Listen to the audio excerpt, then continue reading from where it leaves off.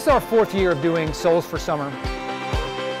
Poverty is a big problem in Nashville. About 20% of the people here live below the poverty line, and almost a third of those are kids.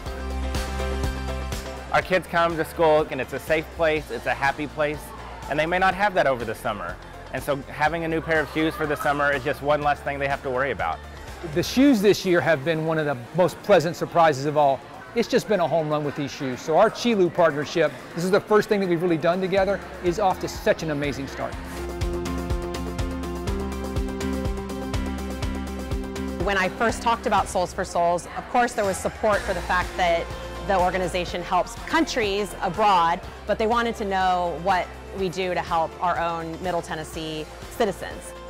We've distributed almost 50,000 pairs of shoes to school kids right here in Nashville, and that's just a great feeling to know that we've really made an impact here.